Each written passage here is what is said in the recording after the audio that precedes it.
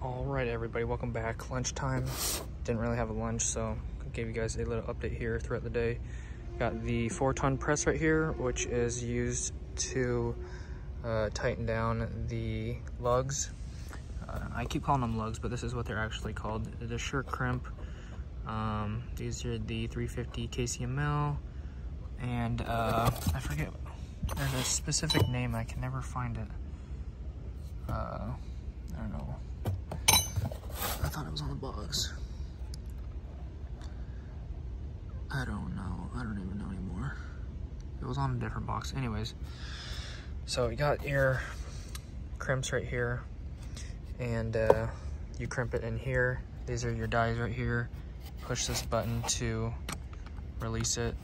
Push it to lock it into place. Don't want those moving around. And so this is what it looks like when it is done. It's crimped on there. Actually, I'll show you. Try to find one that's done without the. This is with the heat shrink that you use the heat gun. This is the heat gun right here to melt that, and it shrinks into place. And the shrinks are. This is what they look like before you shrink them on.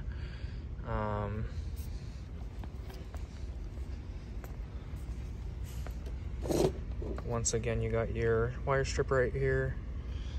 This is what it looks like. Oh darn it, I don't have one that's stripped right now. Don't have one that's stripped and without the heat shrink on it, so we're just getting started on these ones. Got these all rolled up right here on the table. And then when we're done with these, we throw them into this Apple crate right here. Tighten down the zip ties, make sure they're all nice and tight like that. Throw them, all 30 of them in here. 12 blacks, 12 reds or pinks, and then 6 of the grounds. And then these fold up right here, and then basically shrink wrap it and stuff like that. And then here is the wire over here. Still got 5 more on the ground to go. Got these over here all the way down to there. These ones are 57 feet long, and then we just use this pipe thread right here to wind up the wire with the foot pedal. Spool it up, and then when it's done spooling, you just close this down and then slide it off, throw it on the table, start the process. Like I said, strip the ends of the wire with the stripper, put the crimp on, crimp it with the gun, and then put the heat shrink wrap on it, heat it up, and then it looks like this. And once it's not so hot anymore, tighten down the zip ties and then throw it in there and do 30 of those. So that's what we are working on, and that's kind of the process. I would show you guys how to do this, but it's kind of noisy, so I don't want to alert anyone on lunchtime. But other than that, that's the process, and we're about probably about at least halfway or over halfway on these ones. So we'll definitely finish these by the end of the day, I believe. Shouldn't take that much longer. And then I think we got a bunch of more of these to do. I think we have at least 2 or 3 more orders. I think there's at least 30 each on those. So there is a couple giant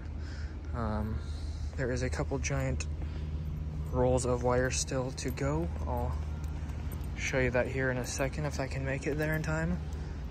There's 3 more rolls of wire, and they look like this. So we got 1 giant roll of wire right there, giant spool, giant spool, giant spool. So those are the other orders that we have to get done. Yeah, I think that's pretty much it. This one is 1,890 feet.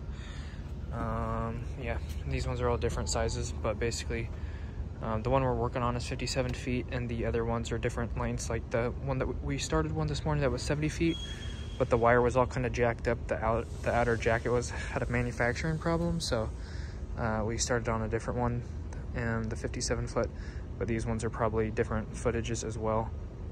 But that's pretty much it. So hopefully you guys enjoy this, and definitely gonna finish the roll that we're on today and probably start another one of these by the end of the day.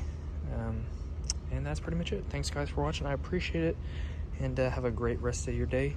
Peace. Don't forget to like and subscribe.